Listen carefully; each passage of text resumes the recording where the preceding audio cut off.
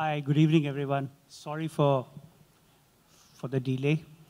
You know, I was in Delhi for many years, so for a long time we used to say, it was always, yeah, Delhi mein to aise hi hota hai. It was like that, right? But I'm very happy to tell you that Bombay and Delhi are in the same company, so at least we are part of the same country, so we are good. Okay. Okay, so Aparna really has had a unique experience, okay?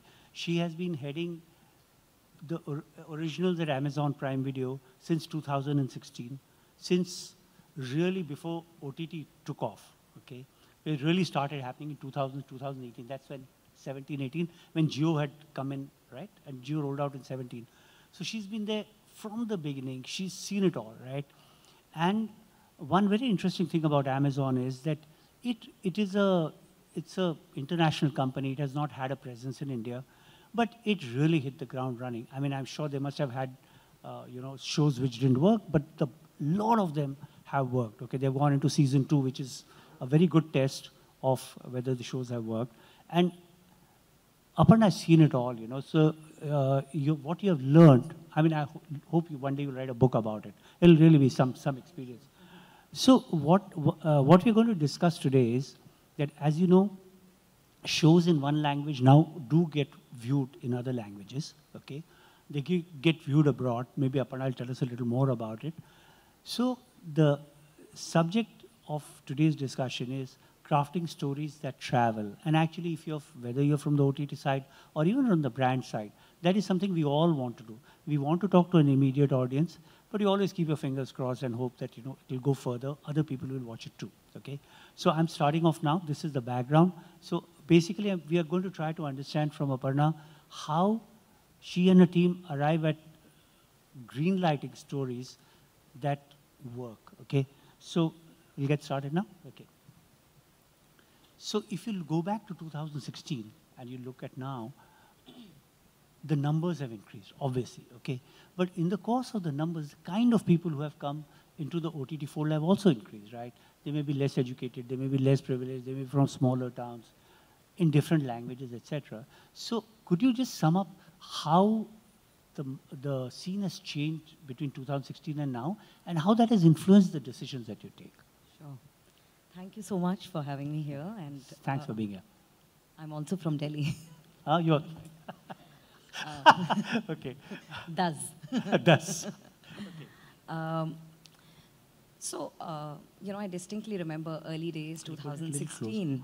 2016, when I had joined Amazon, we were still working out of a small co-working space, 2-3 of us, trying to create Earth's most loved video service, not knowing anything, actually. And, I'd come from the world of films, and I was just fascinated with stories, and I just wanted to tell good stories.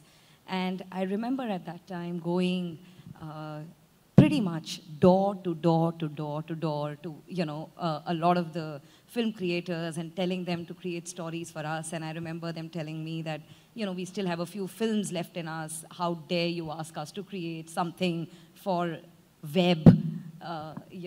A lot of the stuff that I was getting at that point of time was repurposed film scripts, films that were not getting made. They said, well, you can make this into a series. And it took a long time to explain to them that, what we really want to do is be enablers, really empower them to tell the stories that they really, really want to tell.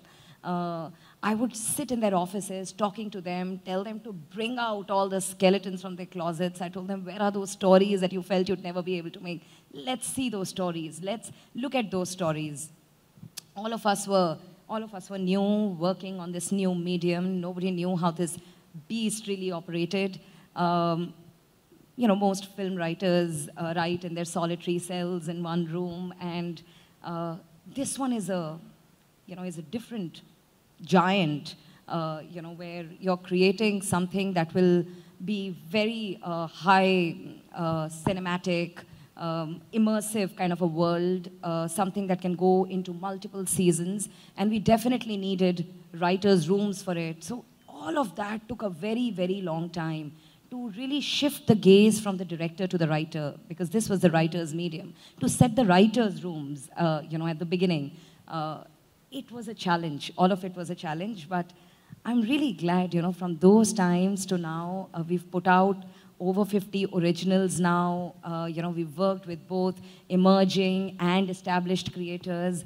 We've worked with people who we discovered, who've now gone on to becoming like such big stars. And we've worked with stars. And everyone recognizes the potential of OTT, of how you're able to reach the households, not just in India, but, across the world. You said that you had to move like the focus from the director to the writer. Mm-hmm. What does it in real terms mean? In real terms, what it means is a lot of development. Any story that you see on screen actually is in development for almost, 12 to 16 months. And if it was the director's sway, as it were, then how would that have worked? I mean, directors, I'm telling you from my experience of having worked in features, most directors have their stories, they get into pre-production, they're doing research, they start talking to the actors, and the script keeps getting polished.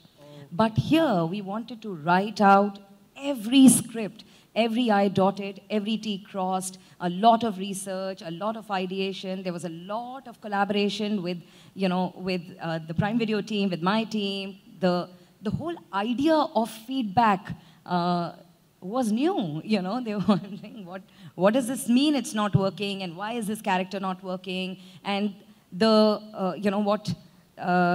what you trigger in episode 1 may have a repercussion in episode 5 or, the next season. And so the creation of this immersive world has certain rules. How do you decide, so you have commissioned it, you have control over it, but how do you determine how far you should go in saying this isn't working? What do you see as your role? Who are you? I mean, are you the viewer? Are you a critic? How do you see yourself when you're reacting to the script? I think I'm the audience first. When somebody comes and starts narrating their script, and if it draws you in and, you sort of forget that you're living, you're in that conference room listening, but you are transported into the universe that they're trying to create, that's it. If those characters are resonating with you, if they're talking to you, that's it, The passion of the creator. Sometimes the story is not all there. Okay. But the passion is there. There are glimpses of the world that you can see. And that's enough. And then we feel that we'll, work on it and we'll develop it. Okay. Yeah. And the fact, my original question, but this is very fascinating. My original question, which was that when the fact that the OTT kingdom, as it were, has become much larger and all kinds of people, audiences are there. So one of the questions is that you say, in an earlier conversation you had said that a story has to be relatable. I mean, one of the things Aparna always says, and she certainly said it to me, is that people have to relate to the story, right? And you always with emphasis have to relate to the story, right? That's right. So the thing is, but as the audience becomes more diverse, it becomes larger, how do you decide who will relate to that story? I mean, a certain segment, this segment may relate and that segment may not. Right. So how do you decide? So, the programming in India was really like, the center of the plate programming. Let's go to this one cohort, keep making shows for them. And, it was all about revenues. But India is such a heterogeneous country. It's multilingual, multi-plural. And, anything that's my favorite may not be your favorite. And we are aware of that. But it should be somebody's favorite. That is something that we are certain about. I'll give you an example. When Raj and DK were pitching Family Man to us, very, very early days. And as they were talking about, and they said it's a spy thriller, and, one sort of got into the conference room thinking that, it's going to be about this larger-than-life spy wielding guns and, killing and like a killer machine. And here was a guy who was going in trains and, going from desk to get his loan approved and, managing his kids who are coming of age. And instantly, I saw my father,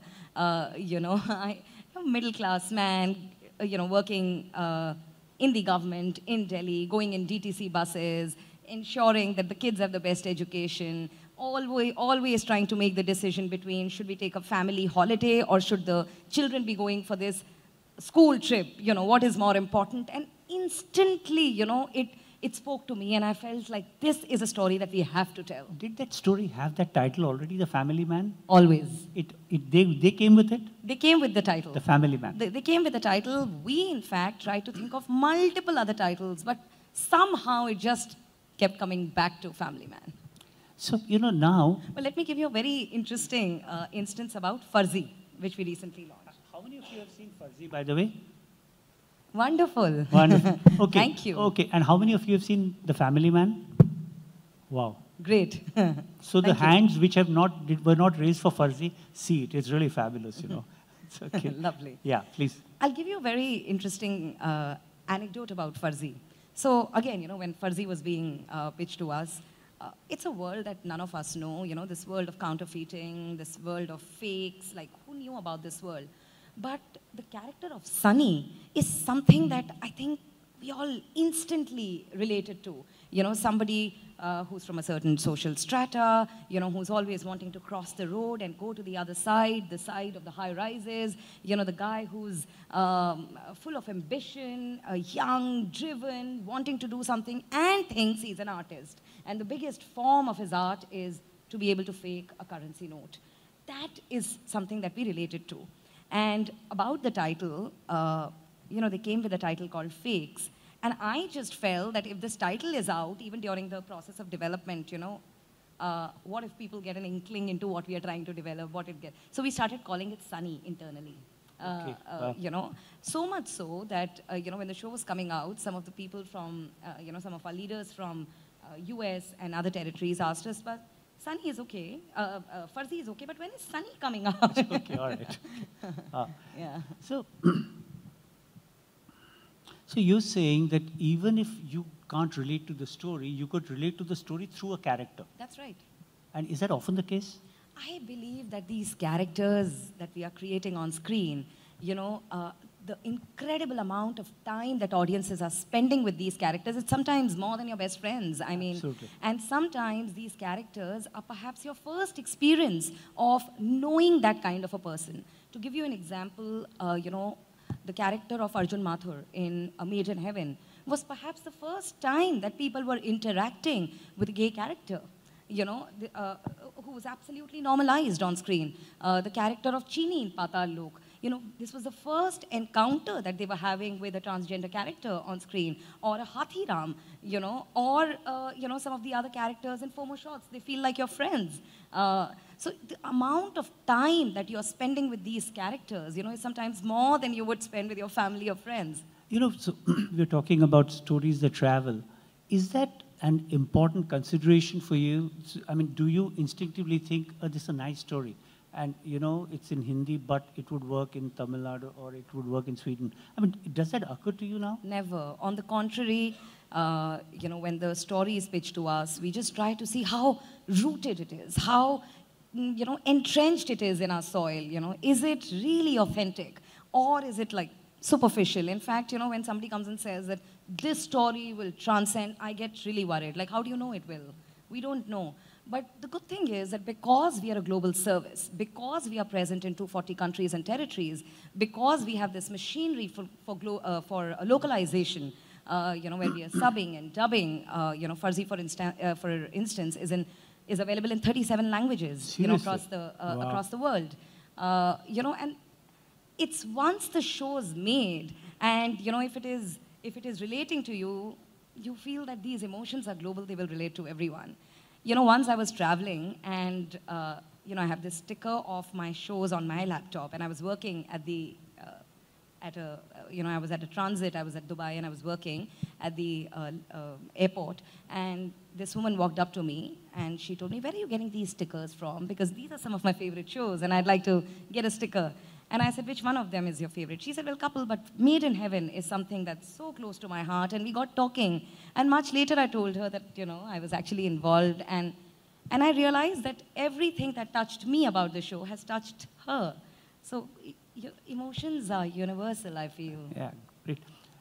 how do you, when it comes to casting, you know, in the case of films, I'm sure it's not as clear-cut as it seems to me, but there's a sense you need two, three big names, et cetera, and that's the way. Then there are people who kind of support their stories, as it were, right? But that's not the case in web series, right? Let's take Farsi as an example, or The Family Man. How did you decide on the cast? What plays in your mind when you're deciding on characters, people to play those characters? Right.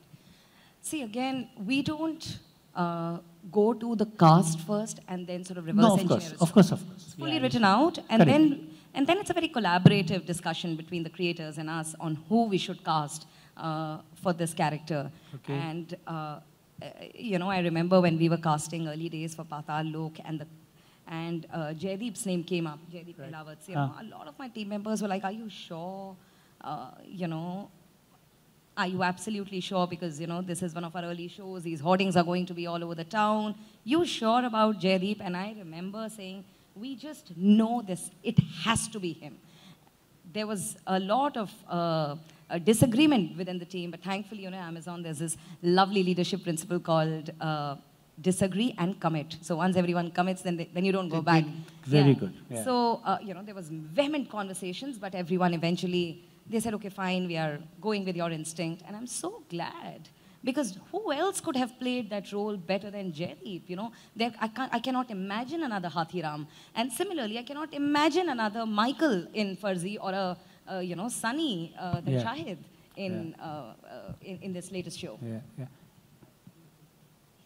Sure. Okay, we have some 3.5 minutes.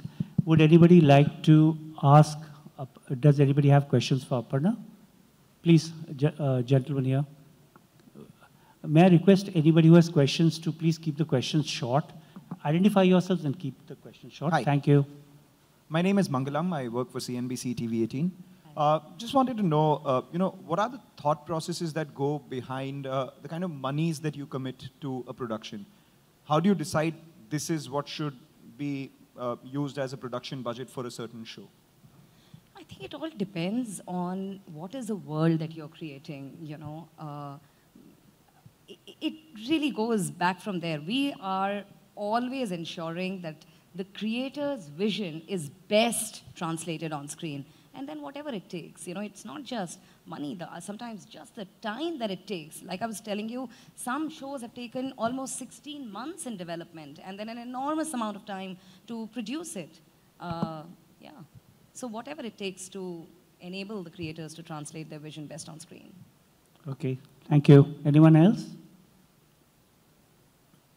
Okay, while we wait for that, I wanted to ask you that there's this services like Amazon, I mean, your platforms, you have access to all the data you can want about the way people have viewed your show, how much of it did they see, what breaks did they take, you know, everything. Right. How much does this weigh, how much do you dip into this information that you have when you decide on shows? Or so how do you balance instinct and data? That's a great question. Data is important. You know, it gives us an idea about the multiple customer cohorts that we have. What are their taste preferences, our customers' taste preferences? What is it that they are consuming at the moment? What are the white spaces? That is what data gives us. But when you're in a room listening to a creator pitch, it's the instinct. It's really the instinct, you know, is the story touching you? Are they able to transport you in that world? If they are, well, that's it. Great, yeah. Wonderful. We just have 1 minute more, so if anybody has a question, come, please. Hi, my name is Viren, and I'm from White Rivers Media. I just wanted to, at the outset, let me just congratulate you on Farzi. I think it's a fantastic show. I think I watched it at a stretch on one Saturday. Thank you. I just wanted to understand, is this going to be an increasing trend where we see a lot of celebrities now going to be a part of OTT shows? Because until now, you just quoted Jaideep Pelawat. Like, that was a face that became prominent because of the show, right? And because of how Amazon kind of, you know, showcased him, basically. But would that diminish the role of the other so-called stage actors? who were otherwise getting a lot of prominence on OTT shows, and now are we going to see increasingly a lot of Bollywood celebrities being part of these shows? Or is this just a one-off? I mean, again, I'm saying that we want to stay true to the characters that are written. Currently, there are almost 100 shows that we have in varying stages of development, in multiple languages. And I can tell you that at least 50% are absolutely new talent, you know, both in front of camera and behind the camera. It is such incredible times to be in this business because everybody is, I think, finally getting their due. All kinds of stories are being told. The number of new writers, directors, cinematographers, actors who finally come into fore. We've just started our journey on original movies. We put out 2, you know, Ammu and Majama, and we're going to be putting out several others. And you'd see the number of new actors, you know, and some delightful actors and talent that you'll see on screen. So, no.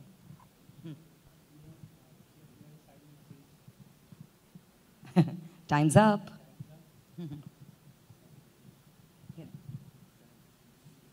Thanks. So, you know what I really enjoyed?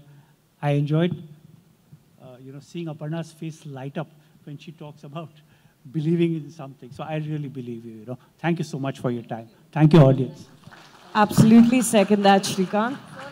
What an incredible conversation. Aparna, before you go, here is, Shrikant, why don't you present it to Aparna? Let's take a quick shot. That's you.